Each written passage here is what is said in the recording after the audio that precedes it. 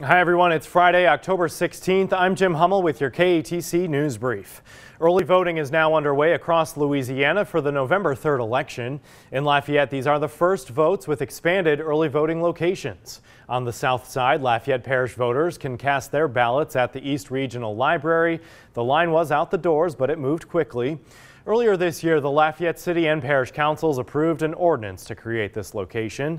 The councils also approved the Martin Luther King Center as an early voting site. City Councilman Pat Lewis says this has been in the works for more than a year, and he believes it's important people have easy access to early voting. It's jam-packed, and this is what it's all about. People have a right to vote, and it's showing that that's their right. Their voice needs to be heard. A lot of people fought for them to vote. A St. Martinville man is facing charges including OWI in connection with a hit and run that left a toddler with serious injuries. Joseph Broussard is accused of leaving the scene Thursday night on Sweetbriar Street. That's where a 1-year-old was hit by a car. At last check, that toddler was in critical condition.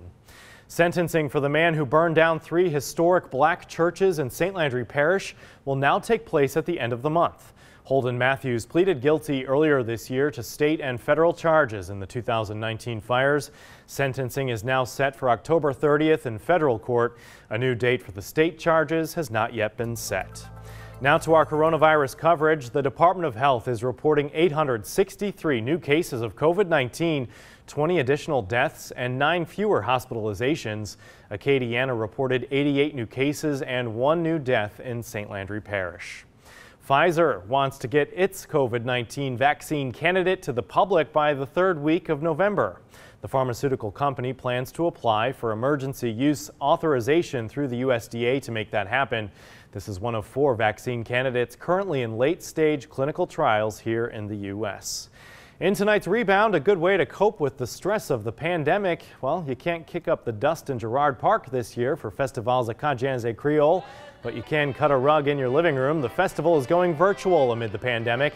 Performances have been pre-recorded and will be live streamed on the festival website and Facebook page throughout the weekend. And speaking of the weekend, let's get a check of the weekend forecast with Bradley Benoit. Hey, Bradley. Hey, Jim. Forecast looking good as we head into Saturday. Plenty of sunshine expected. Those temperatures sitting comfortably into the mid and upper 70s. Winds will start out of the east, but then turn southeasterly through the course of the afternoon at around 4 to 7 miles per hour. Next 10 days looking pretty good. A little bit warmer as we head into Sunday under partly cloudy skies. Those high temperatures returning to the lower 80s. Gradual warm up expected as we head into next week. We'll see those high temperatures returning to the mid 80s. 20 to 30% on the rain chances as we head into the middle parts of the week, and the next front doesn't look to arrive until late next weekend into early next week. Now, for more updates, keep it tuned to TV3 and follow us on our apps.